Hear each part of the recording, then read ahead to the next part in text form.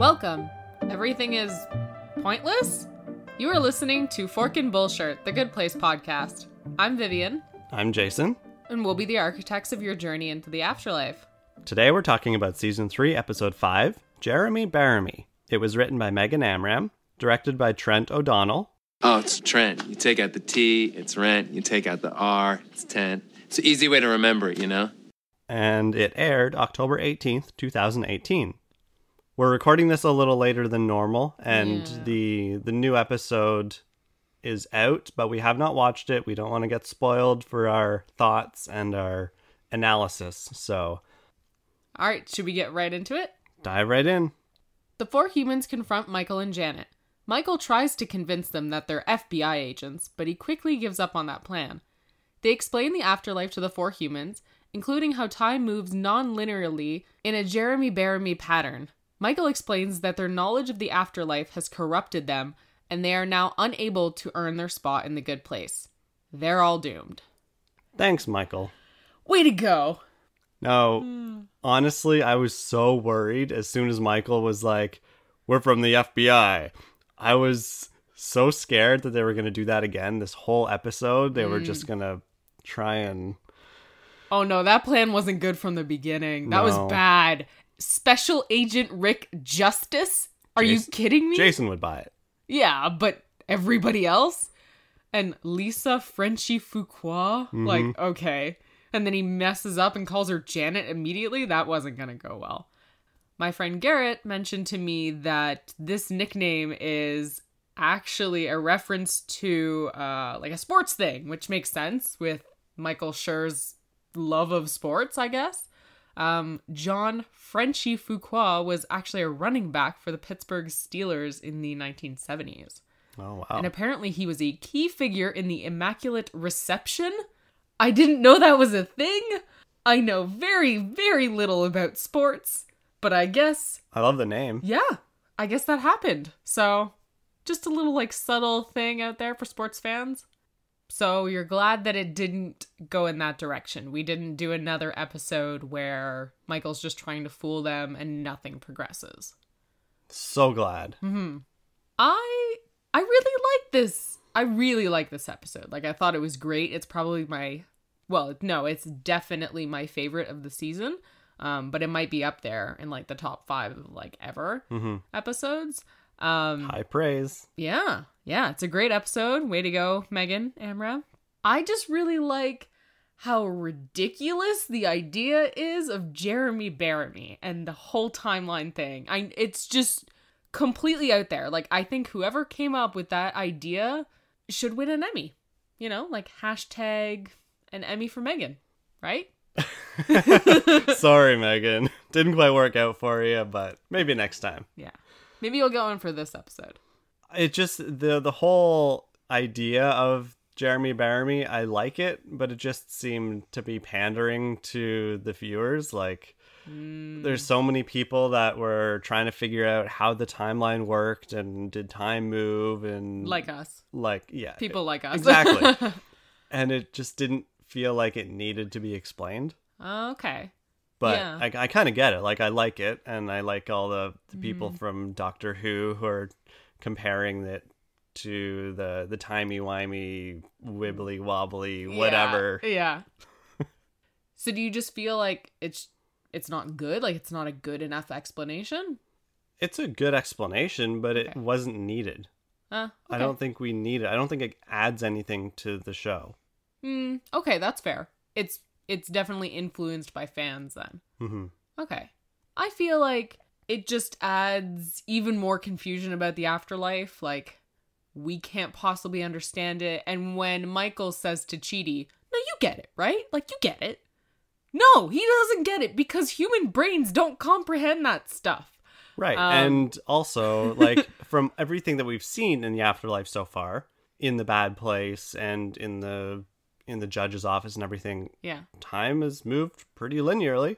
Yeah. So there's nothing confusing about what we've seen so far. So it just doesn't seem to matter. And dedicating a whole episode title to like a 2-minute bit, it just seems like a waste.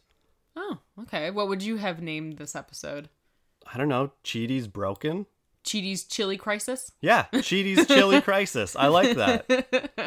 But that would have been a spoiler. Jeremy Bearimy is just, if you don't know what it is, it's just a title. I know you're thought thinking, it was going to be a person, right. Well, yeah. I like it. I feel like it's the right amount of nonsensical. I don't think we could make sense of it if we tried, which I actually like because it sort of takes the pressure off. And I understand why that's what breaks Chidi. Mm-hmm.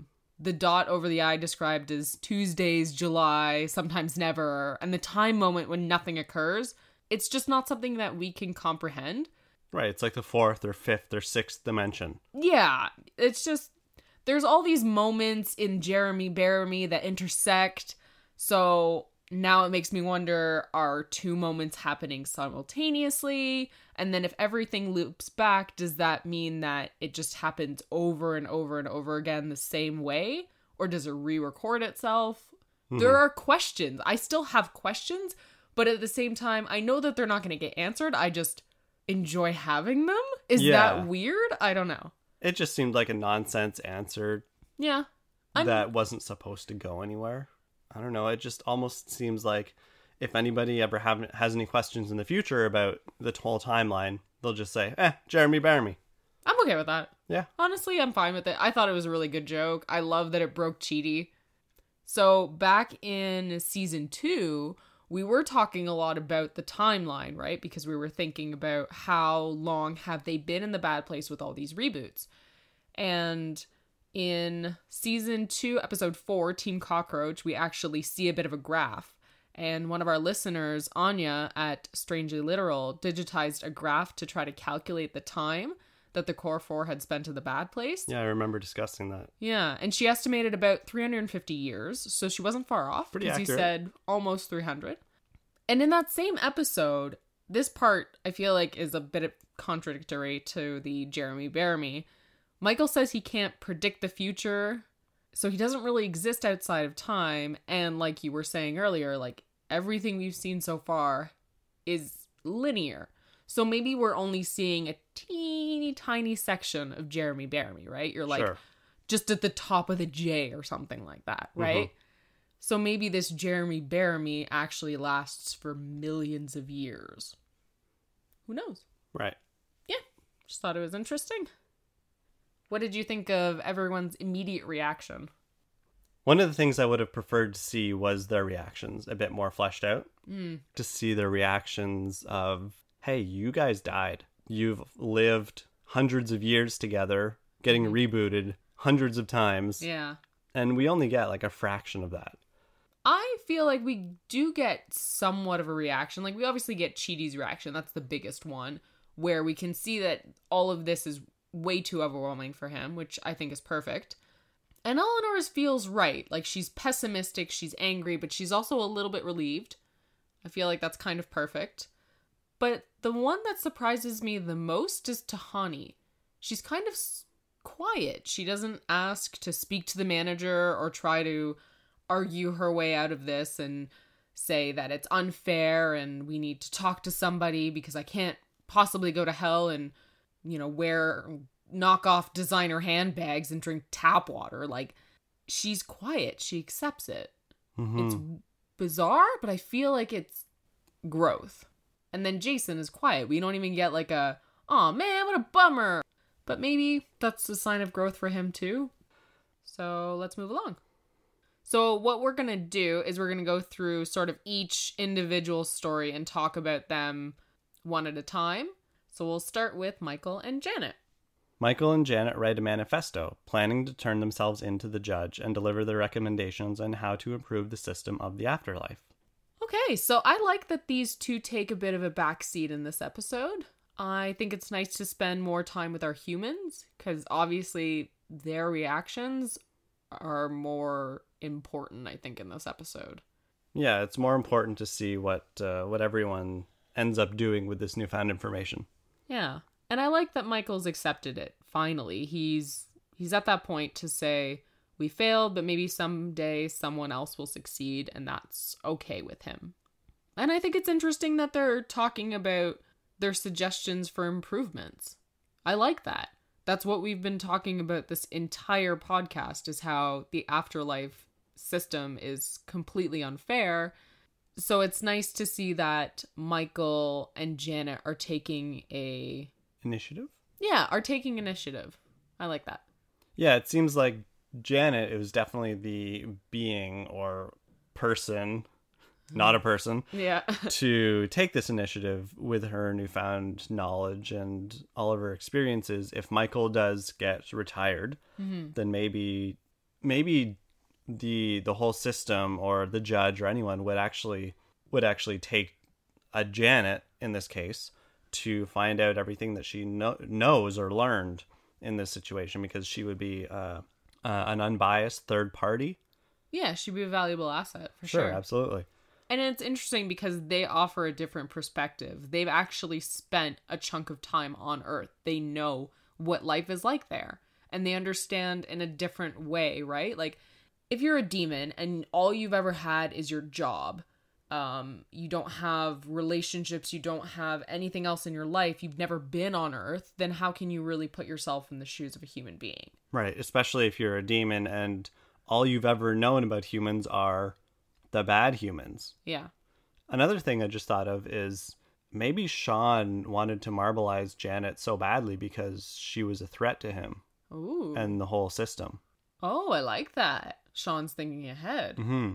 Okay, maybe he's a little smarter than we imagine he is. Maybe he's realizing that she was getting more powerful. I'm missing Mark Evan Jackson a little bit. Like, I do love Sean. I'm getting my dose of him with the Good Place, the podcast, but still, it'd be nice to get a little more afterlife up in here. Maybe a bit better storyline for him. Yeah, not just chasing after the humans. Yeah.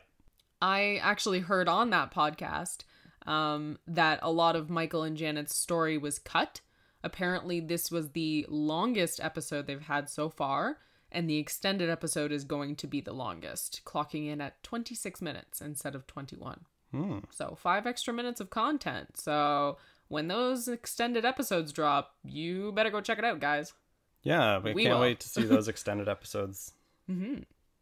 So another little thing, I saw something on Reddit that intrigued me. A user called the Schmohawk22 had a theory that the show that we're watching right now is the Manifesto, since every episode is a different chapter. Which Definitely. I thought was a cool idea. Yeah, it's an interesting theory. Yeah. And really, if they're laying things out, that's pretty much right. I like that. Plus, the judge does tend to binge TV shows. So maybe this will be the right format to really get her and help her understand. Did you have anxiety while you were watching Michael try to type? Oh my gosh. A little bit. Yeah.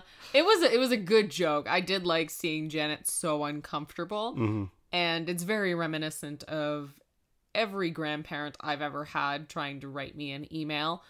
Or search the internet or use a computer, period. No, it's just so bad. Apparently, that's slightly modeled after how Ted uses the computer. Oh, that's sad. So now I just wonder how long it takes him to compose his tweets. Or if he has someone else do them for him. He's got his own Janet. I thought it was interesting that the typeface that they're using, it was called Liberation Serif. Oh, cute. Even though clearly it was a sans serif font. Oh my god, the designer in you. But it was likely Liberation sans serif. But it is an actual font. Yeah. Just a little tidbit there. Tahani gives $2 million anonymously to the Sydney Opera House. Jason then leads her to distribute money to people they think need it. She decides that Jason is one of those people and tries to transfer all her money to him. The bank won't allow her, so she marries Jason in order to give him half her wealth. So I like Tahani in this episode. I think it's great. I actually think it's a really good episode for her. I feel like I'm seeing some positive growth, and I was very pleased. I like that she doesn't try to fight fate, like I was saying before with, she's not trying to speak to the manager. Buy her way into the good place. Yeah, she just accepts it and chooses to still do good on Earth. Because I feel like this information was freeing for her. She knows she can't earn any more points, and she was always trying to earn praise from family, other celebrities, all that. And she says it best, right? I've always been held captive by my desire for attention. And of course, she never got that attention from her parents. So it's nice for her to just feel free to do good things for the sake of doing them. I like that. I think it's really mature of her. I like that Jason and Tahani have teamed up together for this episode. They're very good together. I always like them. And the fact that she tries to name drop around Jason is kind of funny because I doubt Jason has seen The Bodyguard. Oh, I love that. And now every time I think of the word bodyguard, I think of how Tahani pronounces that word. The bodyguard. And the scene in the Sydney Opera House, Tahani is sparkling. Like, if you look at her shoulders and her face and her chest, like, she's literally sparkling. It looks like they've used glitter body spray or something on her. Oh, probably, yeah. It's quite fascinating. And, of course, Jason calling Megan Amram's violin a chin guitar. That was great. Yep. And nice to see Megan Amram in an episode, too. Yeah, get a little cameo. And that was actually her playing violin, so. It sounds like something that the 10 guy, that meme, would say. Oh, right. Like, yeah, yo, dude, your guy. mom is really good at playing the chin guitar. Yeah, the super high guy. Yeah. I did a little conversion for the amount of money that Tahani has. Oh, I did too. Excellent. So how much is 131 million British pounds in Canadian dollars? 220 million. Oh. And US? 169. Huh. So I just want to go back to Tahani for just a second. Like I was saying that I'm proud of her. She's being virtuous for virtue's sake. I really love it. I feel like she's finally able to live life for herself. I don't know, like her status, her wealth, her family, all these things made her feel like she was obligated to do something that the public would approve of. Kind of like if you're famous or if you're royalty, right? So like Prince Harry's not going to be like, well, I'm going to stay in my basement for a week and play Xbox because that's what I feel like doing. Right, when you have because this it's status. Prince Harry and you need to be doing like humanitarian stuff. Right, you feel whatever. obligated. Yeah, exactly. Because you have the means. Yeah, you have the means and you have that pressure from your family and that pressure from society to use your wealth, your status as an advantage to better the world, right? Sure. Which it's not like this awful, horrible thing, but it also means that you can't really live life the way you want to live it. So now Tahani finally has that chance because she already knows, I'm going to the bad place when I die. That's just what's going to happen. So really, why don't I just live in a way that is going to do good in the world and make me happy and make other people happy, and that's all I need to worry about. Like, I don't need to try and impress my parents or anything because none of that worked out for me. Mm-hmm. I was always trying to do that before. I was always trying to live up to other people's expectations, and it landed me in the bad place. So why do it again? And she comes up with the idea herself to give her money to Jason. Yeah, she doesn't. And to give the money to Sydney Opera House, like, she doesn't ask Michael what she should do to try earn her way in. Mm-hmm. Like, I'm so proud of Tahani in this episode. I love her right now. She's doing so good. Team Tahani. Yeah. Hashtag Tahani time.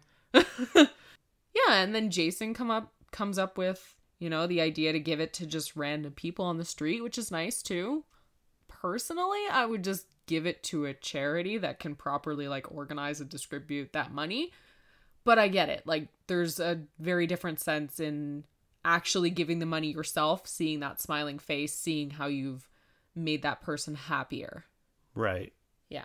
I mean, then you're getting into maybe selfish territory. So, no, I get doing it yourself because that's instant. Like, you don't have to go through a system to actually, you don't know how long it's going to take for that to have a direct impact on Joe Blow on the side of the road. It might not ever get to him. He might not ever go to the shelter or whatever.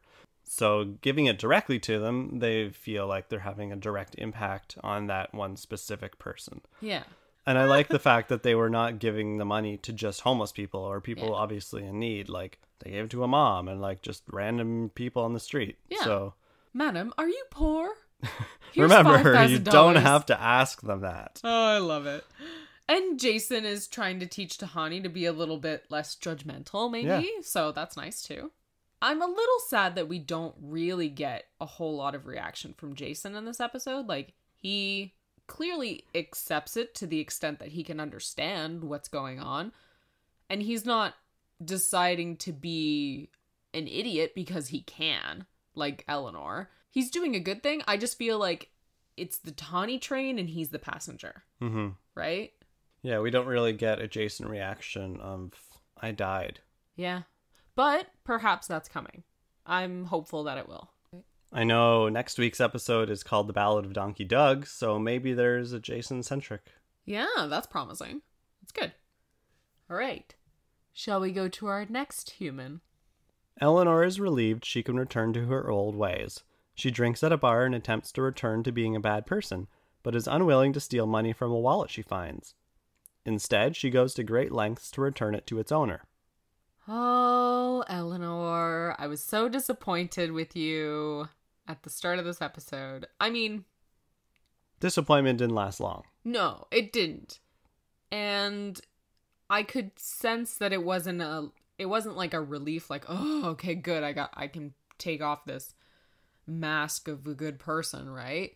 I could tell it was out of anger and sadness, right? So I knew it was going to crumble quickly, but I was still like, oh, come on, Eleanor, come on, you're so close. And then she wouldn't take the money. So that was good. She has these breakthroughs at bars. Yeah, she really does. Talking to bartenders, like, does something to her. Yep, they're her therapist. Yeah. Oh, I like that. Yeah. I don't take that as me advocating for bartender therapy. Go to see a licensed therapist. But I like it. She argues about rules for society with the bartender. And it's just so over the top. Like, she knows it's complete bullshit. Do whatever she wants. Yeah, and nobody bother me. And no Spider-Man movies. No more Spider-Man movies. That's true. There No have been a more. lot. Yes. So very many Spider-Man. There's been 6 in the past 14 years. Oh my gosh, that's a lot. 2 reboots. And a new one coming out next year. Oh my gosh. What is everyone's obsession with Spider-Man? Spider-Man is so cool. Okay, fine. He's the coolest superhero. Okay. On like further investigation, I really liked this conversation between Eleanor and the bartender because it reminded me of Kant's categorical imperatives. Because when the bartender's saying like, well, I can't give you a free drink because if I gave you a free drink, I'd have to give one to like everybody here. And when we were talking about Kant's categorical imperatives back in season 1, we were talking about how he believed that there were rules that you must follow regardless of your desires. So if you're doing an action, like giving a free drink to one person, you're saying that everyone should always do it. You're universalizing that action. So Eleanor taking the money from that wallet, right? Automatically, if she does that, she's saying that everybody should always take the money out of a wallet. Mm-hmm. And then we're constantly going to be in this cycle of people stealing money from each other and no one's going to have money. So no stealing, because then everyone should always steal and society can't function that way. And Kant believed it wasn't fair to make exceptions for yourself, where Eleanor's saying, well, I should do whatever I want and everybody should leave me alone, making an exception for yourself and taking the money because, well, in my world, I say that's what I do, right? That's not how a functioning society works. It can't. I feel like Eleanor is really taking to heart what she learned about Kant from Chidi, because in that moment, she is treating Fred as an end in himself, right? Realizing that we're not all objects that exist to be used by other people, you know? This Fred guy didn't make that money so that Eleanor could just take it. We are our own people with our own desires, goals, beliefs, all these things. And Kant believed that our autonomy imbues us with this absolute moral worth, so we shouldn't be manipulated by other people and we shouldn't manipulate other people. And I think that really spoke to her. Because in this moment, she is understanding that Fred is like, he's just like her. He's just some guy who accidentally lost his wallet. And just because Eleanor can steal the money doesn't mean that she should. at all. I like it. I feel like she's recognizing the humanity in another person, which she rarely ever did before, and she's actively choosing not to take advantage or manipulate him.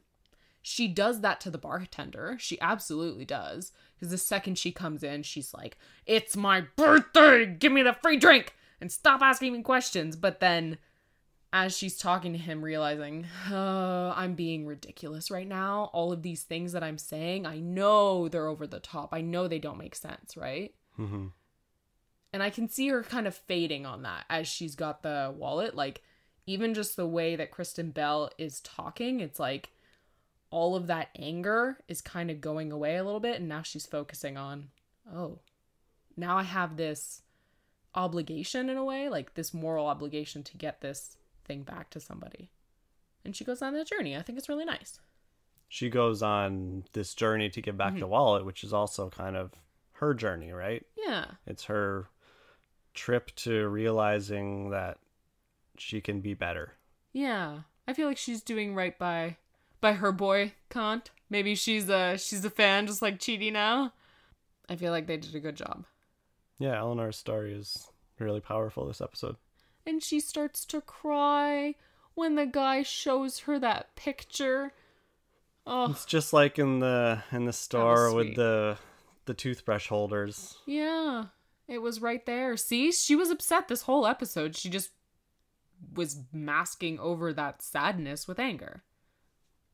When she's in the cab, her facial transformation when she's talking to the cab driver, when she goes from happy to like pissed off, is terrifying. The transition there is like completely psychopathic. It's amazing. I love it. Like she's Really? Oh yeah, I rewatched that scene so many times, and just going from smiling to like deadpan anger, it's really great. Yeah, I feel like Kristen Bell does a very good job in this episode. I feel like everyone's doing a great job, to be honest, but yeah. And we also get that the little hint, from the bartender. So you just take care of yourself and you don't owe anyone anything, which was nice. What we owe to each other. Yeah, a lot of these bartenders, I don't know, they're pretty good. And there's a little hint about how the world has changed as well. You get the comment about how there are no bees anymore because they all died. Yeah. Which is interesting. So I guess in this iteration of reality, they went extinct. Yeah. I mean, they're closed now, so. Scary. And Eleanor just acknowledging, like, yeah, and then when you're sick, you just, like, beg for money on the internet. It's a perfect system. No, it 100% is not. It's the worst system. She knows it's the worst, but she's just pissed. Yep. When Eleanor sees the drawing of the family, she realizes that doing a good thing brings other people happiness. And it feels good, but not just for her. And that's where I think the key is. It feels good for other people. And if she only felt good for doing the good deed, then we would be Tahani all over again. And she would be doing good things for the wrong reasons. But once she realizes that other people get joy or get happiness out of the actions that she's doing, that's where the good deed comes. Yeah, for once in her life, she's actually making the world a better place. Yeah, not just for her. Yeah. For everyone else. I was listening to The Good Place, the podcast, and it turns out that a joke from that scene got cut out. And I think it's a good thing it did, because the impact would have been diminished, I think, if they had gone through with this joke. What they were going to have is a teenage girl walk down from the stairs, and that was going to be the daughter. And it was going to be like, oh, I thought a 5-year-old drew this. No, I'm just really bad at art. I mean, it's funny, but yeah, the impact would be lessened. Yeah. It's sweet to think of a young kid who's trying hard to comfort her dad because she knows he's scared, and she knows it feels bad to feel scared. That's sweet, I think. Not that you can't do sweet things when you're a teenager, just, Yeah. Okay, so do you know who this leaves? This leaves us with Chidi! Chidi experiences an existential crisis. He wanders into a supermarket, shirtless, and buys over $800 worth of canned chili, Peeps, and M&Ms. He cooks a chili candy concoction in class, and he describes the main theories on how to live an ethical life: virtue ethics, consequentialism, deontology, and nihilism. Okay, so my first note here, and the first note I wrote down in all of these notes was, William Jackson Harper is the shining star of this episode, and I will hear no arguments to the contrary. So even though I've been talking about how great Tahani is in this episode, and how wonderful Kristen Bell did with Eleanor, William Jackson Harper undoubtedly takes the cake here. Oh yeah, he's the so star good. of this episode, and he delivers my favorite line of the episode too. Which is what? My favorite line in the episode is there a take a car, leave a car tray? No, just take it. Just take it. So good. Oh, I just think he's so funny in this episode. I mean, you and I were just cracking up. And it still feels really true to his character. I don't feel like we're breaking him for jokes. I mean, his reaction makes perfect sense. He's been searching for answers his entire career, his entire life, really. And now he's being told that nothing he does matters anymore because the result's always going to be the same. He's just wandering aimlessly through life now. Yeah. Nothing he does matters. Wanders aimlessly, looking super jacked. Super jacked. I did not expect him to be that jacked. I mean, I knew, like, in season 1, Eleanor talks about him being surprisingly jacked, right?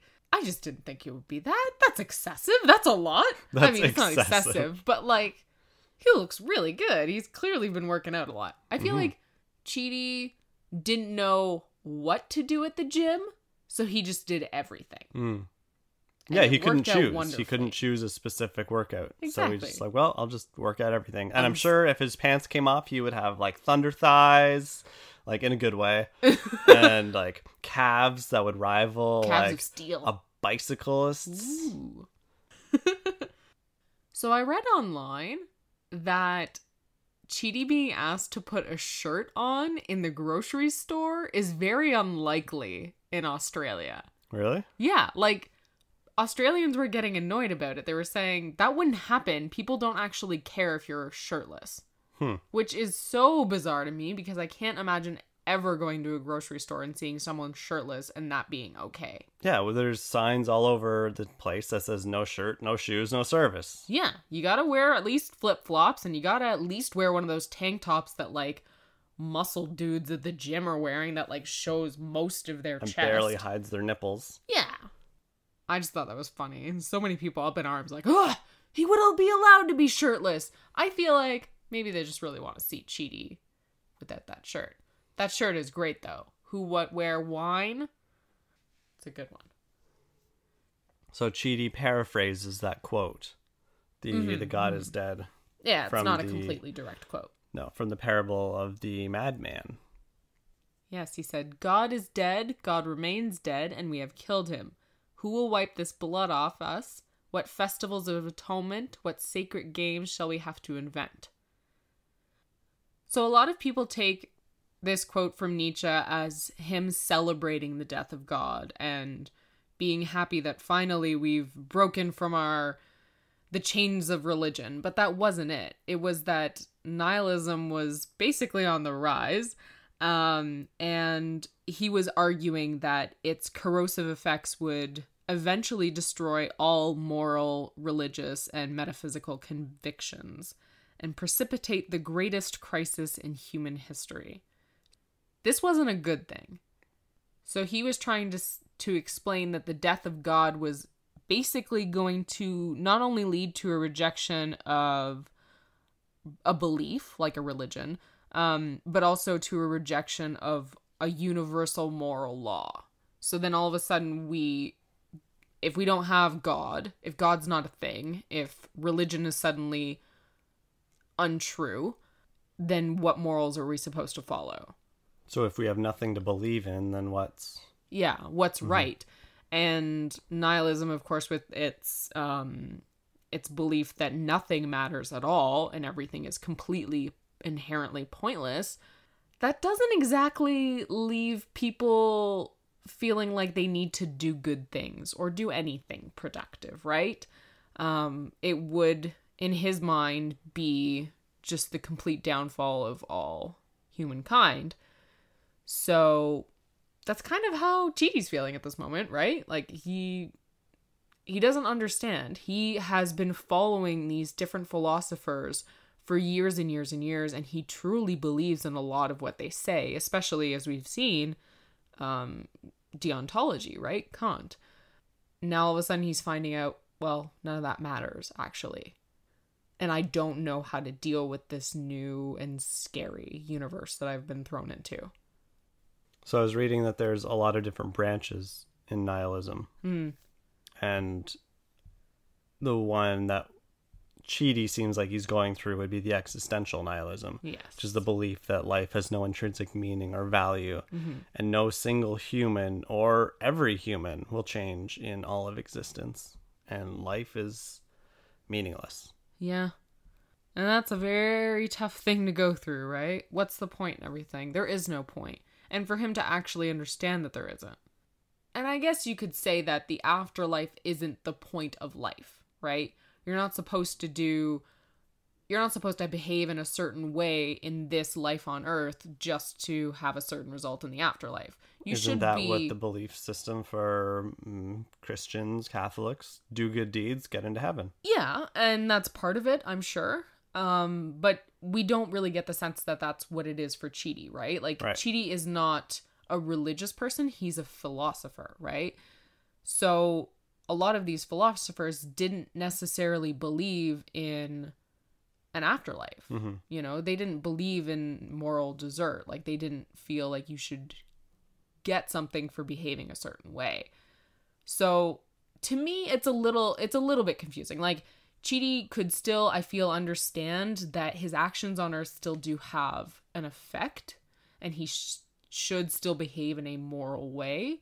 And I think that's why Eleanor is able to get him back so quickly, is that he had like a momentary, like, it's a momentary freak out. Yeah, it's like a whole day freak out, but it wasn't, months past and he was just digging a hole on the side of the road just because, why not, right? And everything's pointless, why don't I just do this? I'll just fill it with gummy bears and then make a pool. It's interesting. Obviously, like, he talks about virtue ethics and consequentialism and deontology, and these are the main three that we've explored in the show and in this episode. And I feel like that would still mean something to him. Despite knowing that he goes to the bad place, it's not like life on Earth has no point at all. Because even if you end up in the bad place, even if most people you meet on Earth end up going to the bad place, if you act like Chidi has been acting for the rest of your life, you're never going to do anything good, right? You're just going to flit around. And why not, like Eleanor says, why not try to do good while you're here? At least for other people. Yeah. At least for them, at least for the goodness of the world in general. Even if there's nothing that happens when we die, why not at least do something good while you're here? And that's why Chidi was, like you said, it was so easy for him to go back. Yeah, to take him back from the brink. It's just the idea of nihilism was so easy to grasp onto as soon as he heard all this. It's just like, you know what? Everything is pointless. Nothing matters. And then he just kind of pushed everything aside until, you're brought back to reality. Like, hey, this isn't going to work for anybody, including you. And I've got a better way that you can live out your life. Yeah, and it's a better way. You just, the idea of not caring about anything is kind of sweet. It's almost like... Yeah. And we've already seen an existential crisis in Michael. And Michael as well, it was fairly easy for him to come back from that too, after he'd had a conversation with Eleanor. It's kind of nice. Eleanor is always bringing people back from the brink. And when he was talking about an existential crisis last season, he described it as an anguish when people contemplate the silent indifference of our universe, and a realization that the world is absurd and that absurdity needs to be confronted. And, he's not really doing the greatest job at confronting that in this episode. He's not. He's pushing it aside. Yeah, he's absolutely feeling this anguish the silent indifference of this planet, of his actions. Like, it doesn't really mean anything because everybody's gonna die. Eventually the human race will be gone, blah, blah, blah. It's all sad stuff to think about, but you gotta live a little bit in the moment. You gotta confront that absurdity, and I'm glad that Eleanor was there to help him.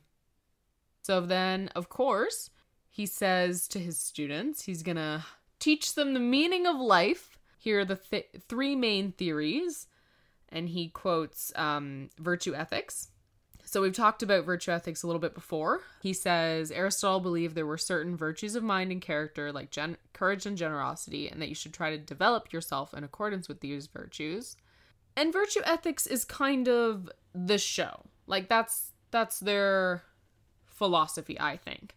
That if we can become good people, then we will do the right thing effortlessly. There's no rule book needed.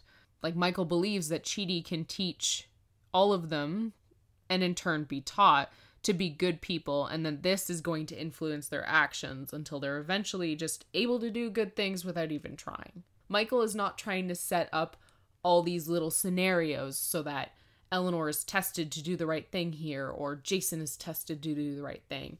He thinks that by them becoming more morally conscious people, that will lead them to do good actions. Yeah, and if only he had figured that out last episode when he was snowplowing everything out of the way. Right. Yeah, give him a chance to flex out those moral muscles. Exactly. Ooh, moral muscles. That's what Chidi has. So many of them. It's the episode title, Chidi's Moral Muscles. Yeah, that's the episode title.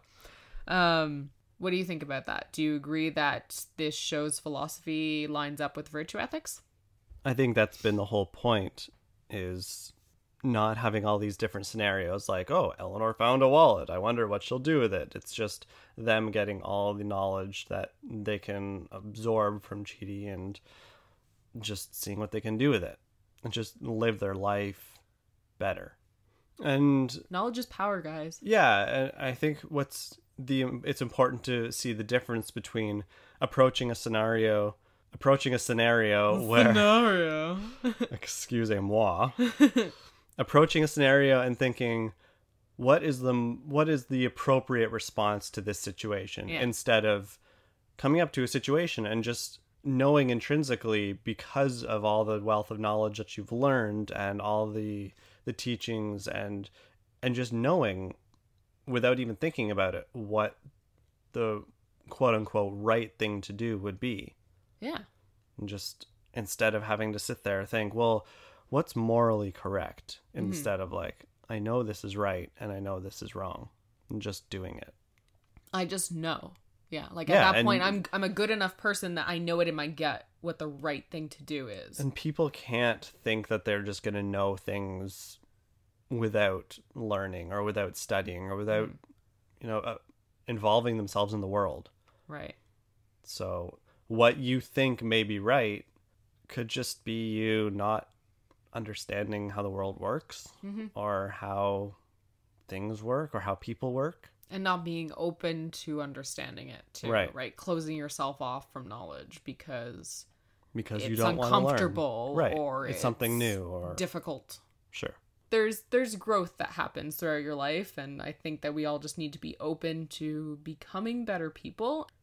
Anyway, back to Chidi. And then we get deontology, which of course was Chidi's favorite. I really feel like that one, just being ethical is simply identifying and obeying those duties and following those rules. That's definitely closest to Chidi's moral reasoning. Like, he was saying there are things that people shouldn't do, like murdering. Like when he accidentally helped to kill Janet in season 1. And things like lying about killing Janet in season 1. All these moments where you can see that he was trying so hard to hold on to those rules, and now the rules are out the window, and that is why he is struggling now with his little existential nihilistic breakdown. I don't know. Chidi's got proof, though. Like, he's got proof that there's an afterlife and that our actions on Earth actually matter, like, in a tangible way. There are points to each action we do. It's just, now that he knows that there's no reason for him to live an ethical life, I don't feel like he should just throw it all out the window. I get it though. He's struggling because he's not what a lot of people would consider a bad person. And there was a really interesting, actually, conversation on Twitter about this. I will retweet Lonnie Diane Rich's tweet about Chidi and his anxiety and how he shouldn't be in the bad place. Very interesting conversation. I'm glad that we didn't do it for too long. I'm glad that Chidi didn't just stay in that hole. We got him out by the end of the episode. I think that's good. We got a lot of fun stuff with Chidi's chili crisis. You know, the whole thing was great. But I'm glad we're not wallowing. With the conversation that you're referencing, was that about Chidi's, how his indecision should not lead him to the bad place? Yes. So I totally agree. But I think it's the fact that his indecisions impacted other people in such a way that negatively affected their lives. Mm. So it was almost like him deciding to not decide, or his indecisions, whatever, hurt people. And that's what got him into the bad place. Not that he couldn't decide. It's just that he inadvertently hurt people, whether he knew it or not. It didn't matter. And I think that's why why the system sucks, because that should matter. Right. It's the whole intent versus impact. Exactly. Yeah. So that was just my thoughts on that whole conversation. I just have another little thing to add that I didn't get to add on Twitter. I just think that part of the issue is that because Chidi had such difficulty making any choice, that he didn't really make that many good choices either. Like, it wasn't as though he made a bunch of bad choices. He just didn't get a chance to do a lot of the good things, maybe, because he still had difficulty with them. With actually doing the thing, just making the choice to do that thing. Mm-hmm. I mean, we know that he's a professor. We know that he's helping Eleanor and Jason Tahani. However, he's also getting a lot out of that. It's not selfless. It was before the study began, but it's not anymore. So his inability to decide left him without deciding to do any good. Yeah, in a lot of situations. You know, it left him doing neutral things, I suppose. Okay. So let's get out of philosophy for a second. Sure. And let's go back to Chidi in the grocery store, because there's some background stuff that I wanted to talk about. Ooh. So I'm picturing the scene. He's in the grocery store. He's very muscly. He's shirtless. Yeah. He's just being like Eleanor in season 1, dumping all the stuff into his cart. Oh, I love that. That was reckless such a great abandon. Also, peeps are gross. Disgusting. 100%. Marshmallow candy is gross. Sorry for people who like them. I'm just wrong. I guess they're not Australian either, so they had to put them in the ethnic or the import aisle. Ah. So when Chidi's putting on his shirt, on the shelf next to him are super cliche Australian items that should not be together, but they are, because why not? They're probably like, okay, let's just put a bunch of stereotypical things. There's Vegemite. Right. There's stuffed koalas and kangaroos. There's your typical Outback hats. Okay. And there's Nestle Milo, which is a chocolate and malt powder you mix with hot water. There's Billy Tea, which is Australia's favorite strong bush cuppa. Oh. Now, Billy Tea, I had to look this up. It's tea the Australians brew in a billy can or a tin can with a wire handle. And you swing it around while you're out camping in the woods. You swing this can around with your arm to get the tea leaves to settle on the bottom. What? Yeah. How does the tea not fly out? Just like science? Physics? Yeah, it's when you swing like... I feel like the first swing, though, you're definitely getting splashed with some hot water. You just give her. Okay. And it's an outdoor tradition, as the early settlers used to do it that way. Oh. So it's kind of neat. Cool. Along with the items that Chidi is buying, which you did not mention. I know, almond milk. So much almond milk. And a whole container of almonds. I loved Like That was from the so little good. little dispenser. She didn't charge him for that. I don't think so. No. But he would be doomed for all eternity if he wasn't already. He just lost a bunch of points there, but really doesn't matter. Yeah. So, yeah. Okay. And then we have Chidi's song. Yeah, it's so good. It was stuck in my head for like 3 days after that.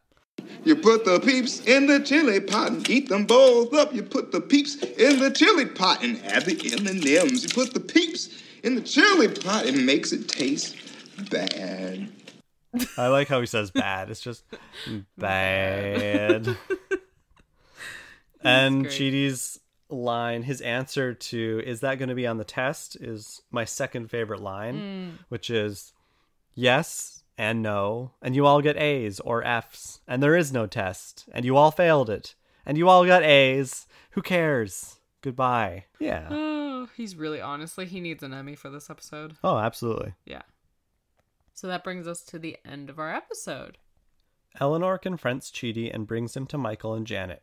Tahani and Jason arrive, and all 6 agree to Eleanor's plans to do good and help other people get into the good place. Hashtag Soul Squad. Soul Squad.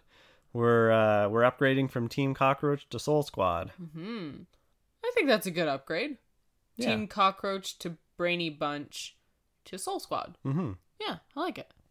Now, before we get into analyzing the last bit, there's a newspaper headline behind Jason Oh, yeah? that was super confusing to me, and it just read as Australian gibberish to me. It was Biffo Blotto Bludger turns tall poppy with Fazzo Frothy Biz. What? It took me like 15 to 20 minutes to try and translate this. Oh my gosh, okay. So roughly translated, it means that a violent, drunk slacker or layabout, or a loafer, becomes highly successful with a wonderful beer business. What? Oh, that's great. Yeah, I love so Australian like, slang. I know. A Biffo Blotto Bludger would be like a violent, which is the Biffo. The Blotto would be like a drunk. And then a bludger, I guess, is like a slacker and layabout or a loafer. Okay. And I thought bludgers were just things in Quidditch. Yeah. So, who would have thunk it? Yeah, and turns tall poppy is successful. wow. Yeah. And Fazzo Look at that tall is, poppy. Yeah, Fazzo is wonderful, and frothy would be beer. Going down to the pub to get a frothy. Okay. Wow. Yeah, I thought it was just gibberish, like with a bunch of alliteration there, but yeah, it actually meant something. Okay. Good stuff. Kudos, prop department. So, Eleanor and Tahani are kind of like mind melding here because they're both trying to be virtuous for virtue's sake, and I like that. I mean, obviously she knows that none of this is going to give them any moral dessert, but she still wants to do it anyway. And at the end of the day, maybe that's the only thing that can really help them. Finally knowing that their points don't matter. But still choosing to do good. Still choosing to do good. And that's probably the case they're going to plead in the future. Yeah, probably. To the judge or to whoever's in charge or something. That even with the knowledge of eternal damnation, they still chose to do good for other people. Not for their own sake. Right. Yeah. I'm wondering how the rest of the season is going to pan out now. It just keeps happening that way, right? I know, every episode is like, oh, what are they going to do now? What are they going to do now? I'm intrigued. Maybe like this Ballad of Donkey Doug, right? The next episode, maybe that will be Jason trying to help Donkey Doug somehow, like help save his soul. It just seems interesting. Are they going to have the rest of the season dedicated to them trying to help people? Maybe, I don't know. We'll see. Yeah, I mean, if anyone could do it, the show could do it. What's going to happen to Simone and Chidi now? Is she going to learn all this information? Because that would be awful of anybody to do. Yeah. You can't damn her. She would definitely get into the good place. Well, maybe not, because it really does seem like it's basically impossible. But she's so cute. And she's so smart and nice. Anyway. When Janet finds out that Jason and Tahani got married, She's crushed. She's so sad. But she feels better when Yes. it's platonic. It's okay. Strictly platonic. I'm hoping they become a thing again. Yeah. And then when Michael sees Eleanor and Chidi and Jason and Tahani, like when he sees them all come into the office, he's so excited. Like, oh my gosh, you guys, you came back to hang out with us. Like you came back with us. And you didn't have to do that. No, he's so happy to see his friends. Aww. Yeah. And they're all choosing to be together and do good things together. It warms his demon heart. Yeah. His cold, non-existent heart. Yeah. And when they're talking about the four of us, or the four of them, and then Eleanor says, well, the six of us actually. Michael's so excited there too. Like he's just so happy to be included, and he's just so genuine now. Like just to see his facial expressions, and there were so many moments in season 1 and 2 when we were, well, not season 1, but in season 2 when we were kind of unsure about his loyalties. But I think there's been no issues, no qualms, no doubts. No, none at all. He loves them very much. These 4 humans are the only thing that matter to him. And Janet. Okay, so that's quite the episode. The credits? Do you want to talk about the credits? Those wacky, crazy credits? What would happen in the credits? The names were all weird you go and for it. bizarre. So we had Keith Urban, which is, of course, Keith Urban. He's from New Zealand, but his wife is Australian. His wife is Nicole Kidman. Although she was born in Hawaii, but she moved with her parents back to Australia when she was 4. I believe. Didn't realize that Keith Urban was from New Zealand. And then there was Kat Pash, who is actually Pat Cash. They did a lot of switching the first letters. And Pat Cash is an Australian tennis player. Then there was Gel Mibson, which is, of course, Mel Gibson, who is, as we all know, an actor, film director, etc. But how is he related to Australia? He's Australian. Really? I thought Mel Gibson was just... Ugh. No. That's why Mad Max was actually an Australian movie, completely filmed in Australia, and everybody in it was Australian. So it's technically not I didn't even know that Mel Gibson was in Mad Max, so... All I know is he did, like, What Women Want, and I kind of love that movie, even though it's terrible. Like, I know, objectively, I 100% know it's terrible, and I know that Mel Gibson is a terrible person. Still kind of like that movie. It's like a guilty pleasure. Yeah, it sucks, because he's done some good movies. Yeah. And then there was Miley Minogue, which is, of course, Kylie Minogue. Oh, my gosh. And there was Lod Raver, who is Rod Laver, who is another tennis player. Then there was Mark Supial. Oh my god. Which is just marsupial. That's great. Yeah. And then there was Nicole Mankid, which is just Nicole Kidman. Nicole Mankid, that's great. And then there was Javon Ulagang, who is Yvonne Goolagong, who is also a tennis player. And finally, Wyoming Nats, who is, of course, Naomi Watts. Another Australian actress. So they had a lot of fun with those name swaps, and I did definitely have to look up some of those people, like Pat Cash and the tennis players. Yeah. Okay. Yeah. And I especially like the name, the Yvonne Goolagong. Really interesting. Good name. Yeah. Sounds like somebody. A name like that. Sounds like somebody Tahani would name drop. Ooh, yeah, kinda. All right. So that was our episode. What did you think overall? Best episode of the season. Definitely, I agree with you. Top 5 of the show. Yeah. I really like every character's presence in it. Chidi, easily a highlight. 100%. He's so good. Yeah. Oh, so funny. So I'm kind of hoping for episodes like that for every character at some point. Okay. Where they're the obvious star. Yes. Yeah. Okay. All right. So shall we get to our mailbag? All right. We have mail. You put the mail in the mailbag and read them both up. You put the mail in the mailbag and add the conversation. You put the mail in the mailbag and makes it taste debatable. All right, so our first message comes from Daryl at Kali_97 on Twitter. Daryl said, I really liked Eleanor's speech at the end about doing good things for others, because even though they might not have a chance of getting in the good place, other people still have that chance, and they should at least try. I just feel like that was important, like something all the characters are learning this season. Yeah, I agree with that. I feel like it is a really important lesson for them to learn that just because they're at this moment doomed, that doesn't mean all of humanity is doomed, and it doesn't mean that they can't still do good things on Earth while they're here. Yeah, it would be super selfish of them to just take that information and just not do anything with their life. Yeah, yeah. And it's a huge step forward for all of them, so I'm very impressed. Thank you, Daryl.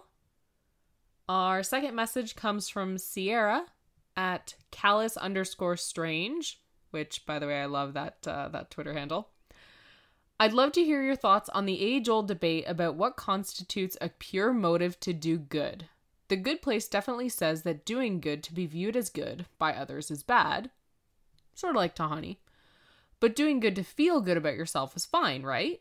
Sometimes people say, it was more a gift for myself because I felt so good making or giving it, but that doesn't mean it's not a good action. However, are those actions less good than truly self-sacrificing actions that involve a lot of pain? Take spending your life taking care of someone else because you feel like it's your duty. Interesting. I think maybe it depends when you feel good. When you feel? Okay. Yeah, like if you're thinking, oh, I'm going to give to this charity because I'm going to feel good afterwards, then that's totally different than I gave to this charity and now I feel good about it. I feel good about my contribution. Right. I feel like that there's a definite, like there's clearly a difference there. Mm-hmm. There has to be. Yeah.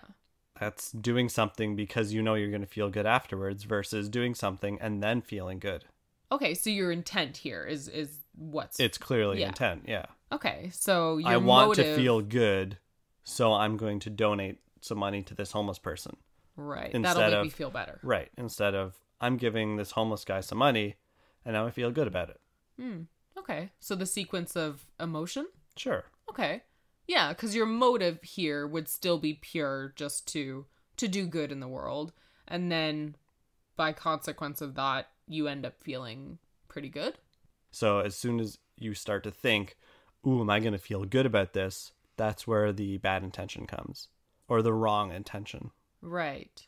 Because something like you suggested, Sierra, with actions that involve a lot of pain, like spending your life taking care of someone because you feel it's your duty, maybe you do feel good about that. Maybe, yeah, it brings you a lot of pain because perhaps you're taking care of someone who's sick and elderly, and that takes away from your personal life. But maybe you feel a sense of accomplishment or satisfaction in having done that. You feel good because you helped someone that you care about. So that in itself, I don't think is necessarily pure. I don't know. I think you've got a really good point, Jason. Like, are you doing it so that you will feel better about yourself, or so that it will get you something good out of life, like Tahani with all the attention and oh, she's such a good person because she looked after her grandmother or whatever. Yeah, exactly. Or are you doing it just so that you can do good in the world, and then by consequence of that feeling, happy with yourself? I don't remember the exact scripture, but I know it was, something that Jesus said is the best charities or the best deeds are ones that you don't tell anybody about. Right. Like you don't do it for other people. Right. And that's a whole issue in our society right now. Like people taking videos and posting it online when they do a good thing, right? Oh, watch me feed this homeless guy. Here, I'm... Yeah. Yes. Yeah, or watch, look, my friend gave money to this woman who didn't have gas money. Like, you're doing that, but then you're posting it on Reddit and getting all these comments about how you're such an amazing person. Mm-hmm. Yeah, it's nice to see people doing good things in the world, but why are you doing it? Are you doing it so that you can post about it later and then feel some self-righteous... Yeah, look how many clicks I got. Look how many likes I got. Yeah, look at how great I'm a person. Here it is measured in literal retweets and likes or whatever. Yeah. Or are you just doing it because you wanted to do that? You know, it's a very weird thing that I'm seeing now, and I'm not loving it. Like, I remember listening to an episode of a podcast, and I can't remember which one it is now, but where Kristen Bell was saying, just go do something good and don't tell anyone about it. Just do it. All right. Thank you, Sierra. We got a message from Anna at Anna_MCG on Twitter. She said, so now that the humans know about the afterlife, they can't accrue points because they know what waits for them. And that means their intentions are tainted. But in the certainty that they are doomed, any good that they do in spite of that is just as pure as if they hadn't ever known about the good place or bad place. I think their plan going forward to do as much good as they can actually will get them into the good place. I agree. I think it's more pure now that they know that they're screwed, that they can't accrue points anymore and none of it matters. I think it makes it even more meaningful that they do good. Because before it was always a possibility? Right. Then maybe it just makes it better. Yeah. Maybe this will solve, like, it seems to have solved Tahani's issues with motivation. Maybe this will solve Chidi's issues with making decisions. Obviously, that has somehow already begun to solve Eleanor's issue with selfishness. But what about Jason? That's what I'm wondering. Is he suddenly just going to become more knowledgeable because now he knows he'll be in the bad place? Yeah, I think there's going to be more to Jason for the rest of the season because there's clearly a lacking of his understanding and his reactions this episode. Right. Now, maybe we just discovered the whole solution to the whole problem of people being good. We should just be told by the good place and just tell everybody, you know what, guys? There's a good place. There's a bad place. Unfortunately, they're full. Nobody can get in. Nothing you do on Earth is going to make a difference for you getting in. So have a nice day. Have a nice life. And then maybe people will just either mass panic or literally nihilism will take over. Or people will Nietzsche's just start nightmare. doing good. Okay, maybe we just discovered the worst possible scenario. Yeah, well, maybe. Just a mass megaphone over the planet Earth. Like, hey guys, yeah, so this exists, but you're not getting in. Mm-hmm. Yeah, probably. I don't think it would go well. Anyway, thanks for your message. Yes, thank you, Anna. All right, thank you for your messages. Please keep them coming as episodes roll out. We will finally be able to watch The Ballad of Donkey Doug, so please send us those. We will be recording quite soon for that episode, so get them in if you want your questions or thoughts addressed. That brings us to the end of Forkin Bullshirt, a Multiverse radio production. If you like the show, please leave us a rating and a review on iTunes, because this is the best way for others to find the show. And it makes my heart happy. Honestly, that's like a good thing you can do in the world. Like, that'll bump up your points. So if you're listening and you want to make... I sound very manipulative right now. I'm sorry. You can do what you want. I'm just saying that I wholeheartedly appreciate when we get a review or a note. It's really nice to know that people are enjoying the show. Yeah. So if you're listening right now and you haven't dropped us a little message on iTunes or sent us a little email, no time like the present. Yeah. We might call you out. We might not. I mean, we don't have to if you don't want us to, but we still like reading them. If you want to get in touch with us, we're on Twitter at Multiverse Radio, and we're on Facebook at Multiverse Radio Podcast. We're also on YouTube. You can just search for Multiverse Radio. And you can always email us from our website, www.multiverseradio.ca, because we're in Canada, and I'm never going to stop making that joke because I love it. It gets funnier every time, eh? Yeah, I really see you laughing so hard right now. Oh, yeah, All right. Thanks, everyone. Bye. Bye. Goodbye. Goodbye.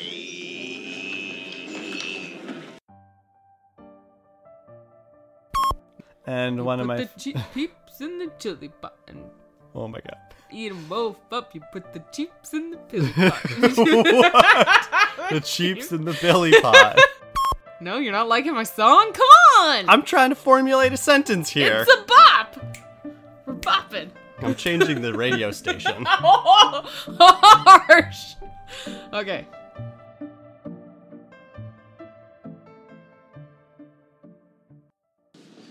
Hey there, buddy. Feeling kinda empty?